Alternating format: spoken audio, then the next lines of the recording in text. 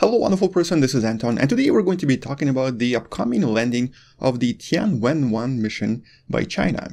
The mission that's kind of secretive in the sense that we don't really know much about it.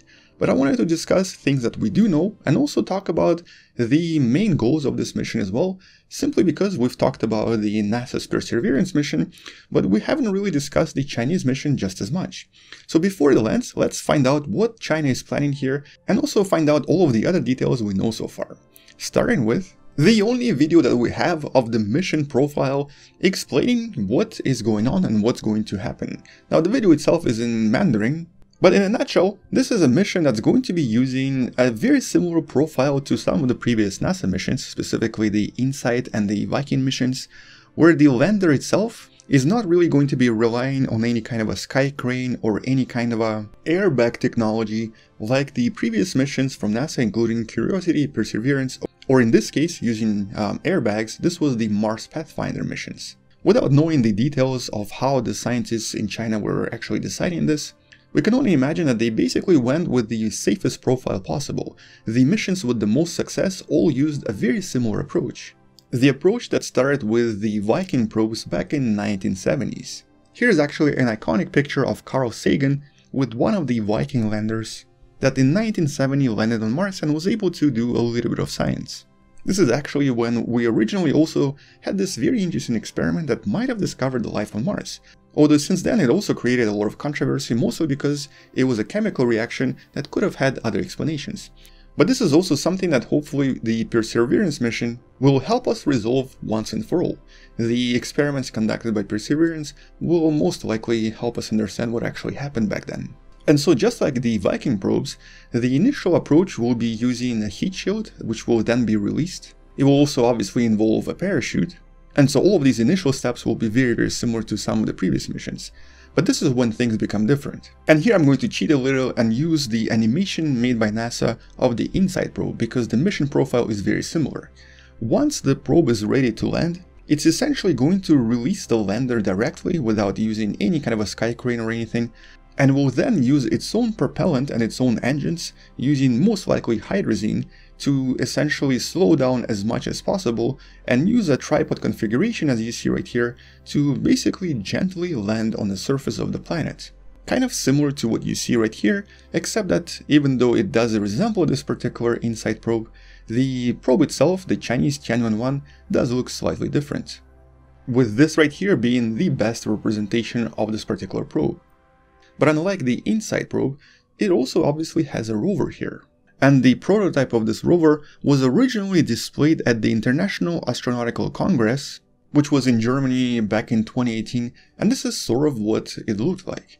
And so it's obviously a lot smaller in size, significantly smaller as a matter of fact, than any of the NASA rovers, which are basically the size of a small car. And because it's so much smaller, all of this weighs a lot less, which is exactly why the Chinese scientists are able to use this mission profile. This right here only works with some of the smaller missions when the payload is not actually that heavy.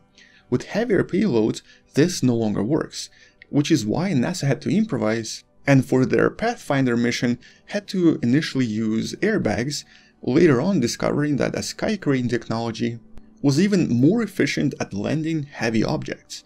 So the sky crane used by NASA is really the only way we think we can do this right now with some of these heavier missions. Obviously, by landing an even bigger rocket, we might be able to land heavier payloads, but we don't really have any Martian rockets yet.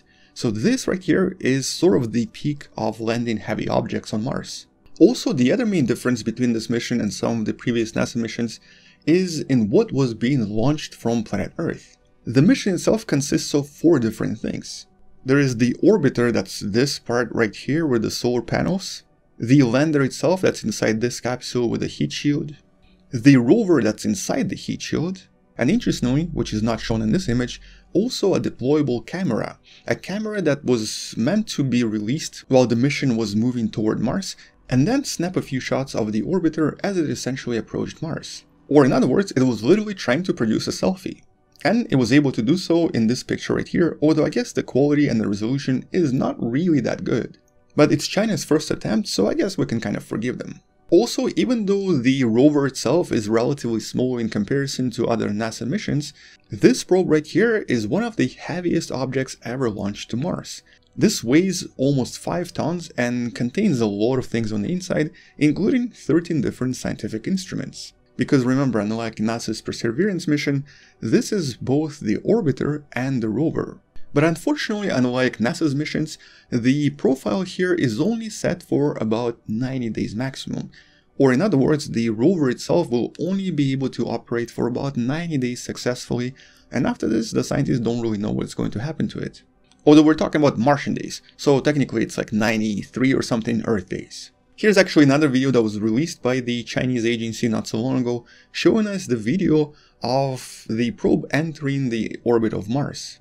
Now this is a time-lapse video, meaning that it's obviously accelerated, but it still kind of looks pretty cool. And so we know that the mission itself is definitely doing well so far, but there are still a lot of questions, such as, for example, where exactly is it going to be landing? And based on some really circumstantial evidence, including some of the tweets that were deleted later, actually it wasn't tweets, it was from the Chinese platform, the current assumption is going to be somewhere right here, not so far away from the landing of the Viking 2 probe, in the Martian area known as Utopia Planitia, that sort of looks like this. This is a picture from the Viking 2 back in 1979. But none of this is certain yet, and things might change as the mission progresses, mostly because at this point, China is going to choose the safest possible location because they're absolutely terrified of failing this mission. At least that's what I've been hearing from other sources from China. And there are 2 possible locations chosen inside this site known as Utopia Planitia, depending of course on how the mission progresses. But the mission itself, and also what's happening in China in the last few years, is actually sort of exciting and sort of worth following. First of all, the entire mission from the initial stages of planning up to basically the launch and now being in orbit of Mars took only 6 years. And although a lot of it was based on the experience and the failure of the Russian/Chinese Phobos Grant mission from, I think, back in 2011, I think that's when the mission failed, with the Chinese satellite being right here actually. For the most part, the entire mission was actually planned by the Chinese scientists almost entirely independently from anyone else. On top of this, China is definitely trying to create a lot of excitement in the country about Mars and potential future Martian missions, and this can be directly seen in the opening of this really interesting place known as the Mars Camp, located in a desert in China, specifically in the region right here known as Qinghai. And that place sounds absolutely awesome. It's sort of like a theme park where you get to explore what it might feel like living on Mars. You can learn more about this by reading the blog post I'm posting in the description below. But in a nutshell, it's sort of meant to create excitement and of course create an opportunity to educate of basically Mars and what it might be like to live on Mars. And so once the travel around the world resumes, this is probably going to be one of the first places I want to visit. Because interestingly, some of the recent pictures make this place look absolutely ridiculously cool. Like this is basically something out of Star Wars. I mean, just look at how awesome this looks. But you can learn more about this through the link in the description. Although not before I show you this, this is just absolutely mind-blowing. Also, this is pretty cool too. Anyway, so this place exists and it seems and sounds really awesome, but that's sort of to give you an idea of where China is headed.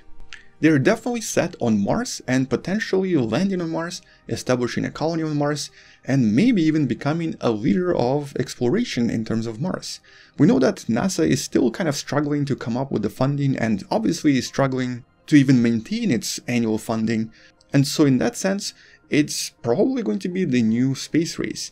And that is actually a good thing. We know that the last space race led to the exploration and the landing on the moon. And so if all goes well and the competition becomes intense, we might actually see people landing on Mars and maybe even establishing a colony here in our lifetimes. And so that's right, I'm actually encouraging the competition between NASA and Chinese Space Agency. But for China, this mission is important for other reasons as well. First of all, it's going to be marking its 50th anniversary of the initial space launch of this satellite right here known as Dongfeng-1 that was initially launched back in 1970. And this is a huge launch for China and actually has an extremely interesting story behind it that I'm going to be telling you in another video. So make sure to subscribe not to miss this story. The story does involve a very interesting American scientist and also actually a founding member of the JPL, or the Jet Propulsion Laboratory, that initially helped make this happen. And he's also one of the most famous people in China, but is practically unknown in the US. Anyway, that's a story for another day. The story for today is that this is a huge thing for China. It's something that they all take extremely seriously. And despite this just being the first mission for China, it's already really complex. It has a lot of goals, it also has a lot of scientific instruments, including a ground radar, a powerful soil analyzer that's somewhere underneath this, and even a part that's going to be storing soil samples for the retrieval by missions that are going to be landing here in 2030. So in that sense, it's actually kind of similar to Perseverance rover, but just in a much smaller scale. It also has several parts from other countries as well, like there is an Austrian magnetometer in there, and a few other parts that were developed in collaboration with other countries. And the goal here is, of course, to, well, basically look for signs of life on Mars. A lot of the parts were made specifically designed for this. But naturally, all of this will depend on the success of the landing, and that's the hardest part. And we're not really going to know what's going to happen to this until possibly a few more months. And if you're watching this from the future, well, you probably already know what happens. Either way, it's a super exciting mission and something that I personally am definitely looking forward to, and something that I'm going to be making a lot of videos about. But before I finish this video, I also wanted to mention a little bit more about the name of the mission, Tianwen 1. And this was a poem originally written by this guy right here, known as Chu Yuan. He lived over 2000 years ago, but he's a prominent Chinese author, and he's also extremely well known for his poetry and for also asking a lot of really interesting philosophical questions. One of those questions was in regards to heavens. Tianwen is the name of one of these poems, and in that poem he questions and in some way also doubts the traditional concepts of heavens in China. In other words, it's sort of a symbolic representation of the poem itself, to question the reality and to try to find out what's going on out there in the night skies. And so, super exciting mission and something to look forward to in some of the future videos. So make sure to subscribe, share this with someone who loves learning about space and sciences, and maybe come back tomorrow to learn something else. Also, maybe support this channel on Patreon or by buying the Wonderful Person t-shirt you can find in the description, which now also features a lot of really cool Martian imagery. Also, if you love science fiction, check out the book on Mars, the link to which is also in the description. Either way, I'll see you tomorrow, stay wonderful, and as always, bye bye.